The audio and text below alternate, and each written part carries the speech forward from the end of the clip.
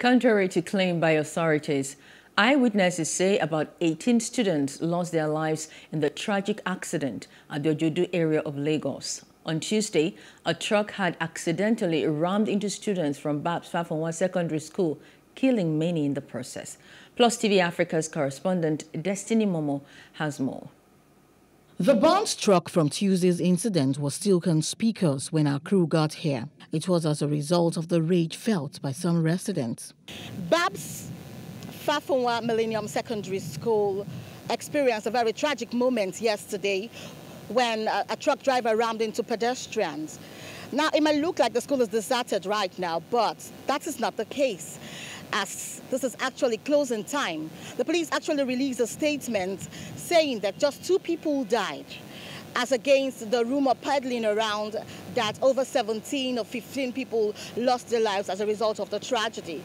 Isheri Road, which was a shadow of itself at the end of the tragedy, seemed normal again as motorists ply endlessly. From Nigerian police had claimed that just 2 boys lost their lives and 12 others sustained injuries. However, eyewitnesses gave a different account. According to the information we had yesterday, that the driver was chasing by road safety, and on his way coming, he passed about 17 of the students. They all died, and majority of them have injured. It's here I'm selling market here. So as those children come outside, I went there. But I saw children on the floor. So they carried all these motor that they used to carry, they used to hire. So they pack all those children inside that motor and went.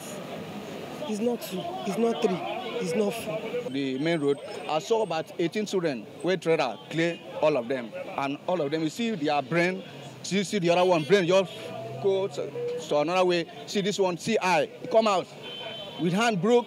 I saw this terrible. So something, they rush to, even they rush to the police for inside there because this thing no concern the police. No concern the police, but the way they take attack the police, it was terrible. Even they destroy all the vehicle for inside the police station there. Even though my vehicle that are packed there, they destroy everything. You can see me, I'm standing there. I don't get to what to do again. The police was able to bring the situation under control before it would have deteriorated. But what further steps should be taken to curb this menace? Good measures so that such a thing will not occur again. Chasing vehicle on the road, it goes 2 ways.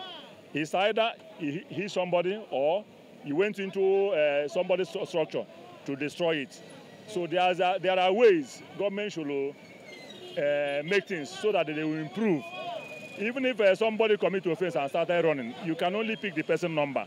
Within a short period of time, you will be able to get the person.